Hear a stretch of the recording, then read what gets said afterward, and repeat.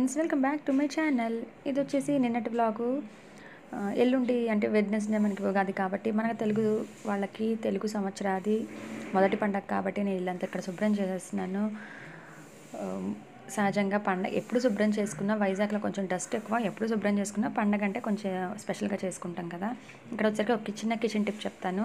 ఏదైనా మనం కారం కానీ మసాలా పౌడర్లు కానీ ఏదైనా వాడిన డబ్బాలు మనం మామూలుగా కడుక్కున్నా కూడా వాష్ చేసినా కూడా అదే స్మెల్ వస్తూ ఉంటాయి. అలాంటప్పుడు కొంచెం డబ్బాలో కొంచెం తినే సోడా అంటే మన వంట సోడా ఉంటుంది కదా, అది కొంచెం సాల్ట్, కొంచెం సర్ఫ్ వేసి కొంచెం గోరువెచ్చడి వాటర్ పోసేసి ఒక 10 మినిట్స్ ఉంచేసి కడిగేసుకుంటే ఆ డబ్బాలో అలా కారం స్మెల్ కానీ అలాంటి మసాలా స్మెల్ రాకుండా ఫ్రెష్గా ఉంటాయి. ఇక్కడ వచ్చేసి మొత్తం క్లీన్ చేశాను. కాకపోతే కొన్ని ప్రొవిజన్స్ తెచ్చుకున్నాం కదా, ఇలా కర్ఫ్యూ అవి ఉంటున్నాయని చెప్పి, సో అవి ఇంకా కొన్ని సర్దుకోవాలి. ఇక్కడ వచ్చేసరికి అన్ని రూమ్స్ క్లీన్ చేసుకున్నాం ఒకేసారి. అంటే డస్ట్ కదా, పిల్లలతో ఎక్కువ రోజులు పెట్టుకోకుండా సర్దేసుకున్నాం. ఇక్కడ వచ్చేసి ఇవాళ ఎంతో టేస్టీగా ఉండే పుదీనా పచ్చడి చూపిస్తాను. దీనికి కావాల్సినవి ధనియాలు, మెంతులు, ఎండుమిర్చి, జీలకర్ర, మినపప్పు, పచ్చిశనగపప్పు, చింతపండు, బెల్లం, ఈ ఇంగ్రీడియంట్స్ అన్నీ కావాలి. దీంతోపాటు పుదీనా చాలా మంచి ఫ్లేవర్ ఉంటుంది. ఒలుస్తుంటేనే మన బిర్యానీలోకి వాటిలోకి వాడతాం కదా, ఈ పుదీనా తింటూ ఉంటేనే మనకి జీర్ణశక్తి బాగుంటుంది. కడుపులో కూడా నులిపురుగులు ఏమైనా ఉంటే పోతూ ఉంటాయి అన్నమాట. దీనివల్ల పుదీనా చాలా బాగా పనిచేస్తుంది డైజెషన్కి. ఇప్పుడు ఇవన్నీ ఉన్నాయి కదా, వీటితో నేను పుదీనా పచ్చడి ఎలా చేస్తానో నా స్టైల్లో చూపిస్తున్నాను. చాలా టేస్టీగా ఉంటుంది. ఇక్కడ వచ్చేసి ఒక పాన్ పెట్టాను. పాన్ పెట్టేసి దీంట్లో కొంచెం ఆయిల్ వేసాను. అంటే కొంచెం ఆకు ఫ్రై అవ్వాలి కాబట్టి ఒకేసారి కొంచెం ఆయిల్ వేసాను, లేకపోతే ఎక్కువ పట్టదు. దీంట్లో కొంచెం మెంతులు నేను చాలా కొంచెం ఆకే తీసుకున్నాను కాబట్టి చాలా కొంచెం మెంతులు వేసాను. మెంతులు ఎక్కువ వేసేస్తే ఇది వస్తుంది అనమాట, చేదు వచ్చేస్తుంది పచ్చడి. సో ఇప్పుడు దీంట్లోకి ఎండుమిర్చి వేస్తున్నాను.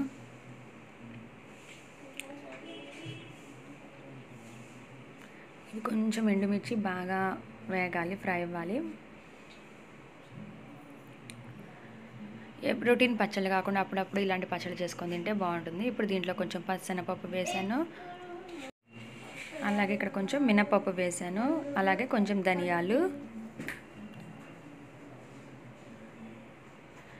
ధనియాలు, జీలకర్ర ఇవన్నీ వేసేసి బాగా ఈ పోపు అంతా కూడా ఫుల్ ఫ్రై చేసేస్తున్నాను. నా ఛానల్ని ఇప్పుడే చూస్తున్న వాళ్ళు ఎవరైనా ఉంటే కనుక ఫ్రెండ్స్ ప్లీజ్ సబ్స్క్రైబ్ చేయండి నా ఛానల్ని. పక్కన బెల్ ఐకాన్ కూడా ట్యాప్ చేయండి. నేను వీడియో పెట్టేప్పుడు నోటిఫికేషన్ మీకు వస్తుంది. లైక్ చేయడం, షేర్ చేయడం, కామెంట్ చేయడం మర్చిపోవద్దు. ఇక్కడ ఇవి ఫ్రై అయిపోయి ఇప్పుడు ఇవి ఒక ప్లేట్లోకి తీసేసి ఇప్పుడు ఆకు కడిగి పెట్టుకున్నాం కదా, పుదీనా ఒలుచుకొని ఆ ఆకునంతా ఒకసారి ఫ్రై చేసుకోవాలి. సో ఇదంతా నూనెలో ఎటువంటి మూతం పెట్టక్కర్లేదు, ఊరికి నూనెలో ఫ్రై అయిపోతుంది. ఆకు శుభ్రంగా కడిగి పెట్టుకొని ఇలా నూనెలో మగ్గించేసుకోవాలి. కొంచెం తొందరగా వేగిపోతుంది కాబట్టి దగ్గరుండి ఇలా నూనెలో ఫ్రై చేసేసుకుంటే మగ్గించుకుంటే ఈ కలర్లోకి వస్తే సరిపోతుంది. అంటే కొంచెం ఆకు పచ్చివాసన అయితే పోవాలి కదా.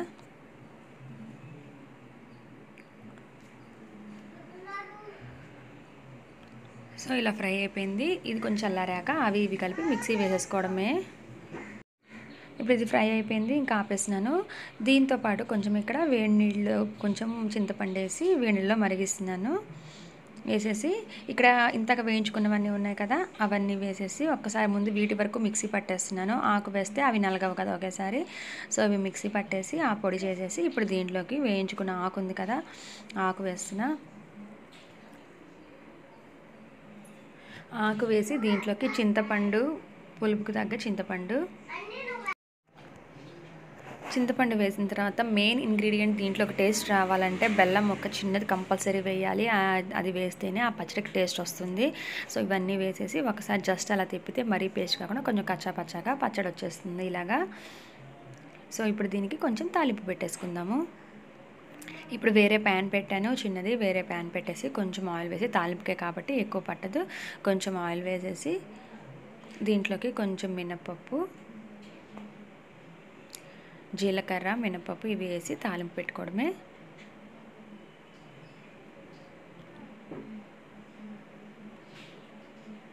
ఇవి కొంచెం ఫ్రై అవ్వగానే కరివేపాకు వేసుకుంటే మంచి స్మెల్కి చాలా బాగుంటుంది.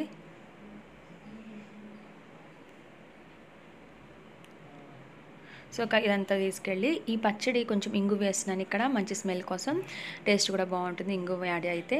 ఇంగువ వేసిన తర్వాత ఈ పచ్చడి తీసుకొచ్చి దీంట్లో వేసేసి ఒకసారి ఇది బాగా మిక్స్ చేసేసుకోవాలి. ఇది కొంచెం చల్లారిపోయిన తర్వాత ఒక కంటైనర్లో పెట్టుకుంటే పచ్చడి ఎక్కువ క్వాంటిటీలో చేసుకుంటే నిల్వ కూడా ఉంటుంది. దీంతో పాటు కొంతమంది టమాటా పుదీనా చేస్తారు, అలాంటి వాళ్ళు టమాటాలు ఫ్రై చేసి వేసుకుంటే పచ్చడి బాగుంటుంది అది కూడా. సో ఈ వ్లాగ్ నచ్చితే కనుక లైక్ చేయండి ఫ్రెండ్స్. నెక్స్ట్ వీడియోలో మళ్ళీ కలుస్తాను. Bye bye.